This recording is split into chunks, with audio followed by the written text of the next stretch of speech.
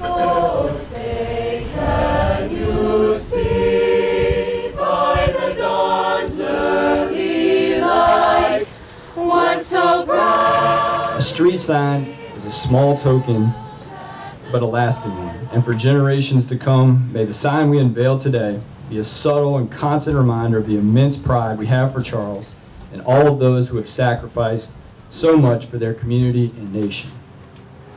I am honored to have the privilege to speak about a true American hero. By any definition, a hero. There have been heroes written about, TV, movies, books. Today we honor our hero, Charles, by naming this street in the memory of him.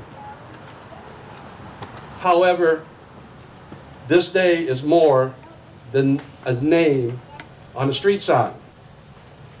Charles gave all for God and country. You think of the liberties you have, think of Charles and all who have served and are serving our great nation now.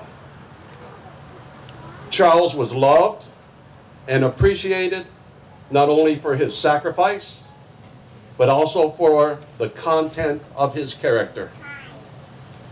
As a leader in the classroom, on the field, and in service to our country, Charles treated everyone with kindness and respect every day. Every day. It didn't change.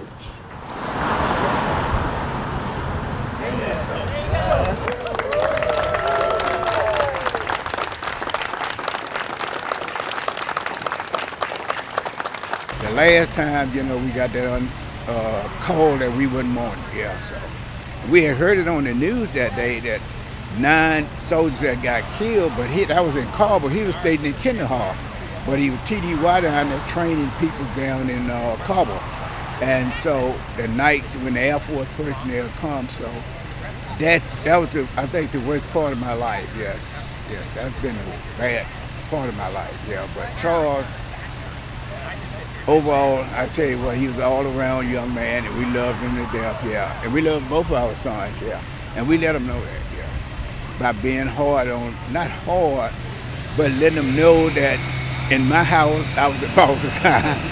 And I never had him and his brother, I never let lay a hand on them because they know my yes means yes, my no and no. So, like I said, we spent a lot of time together, and doing that and communicating with us, I think that was one of the key elements of any child life, come up with them.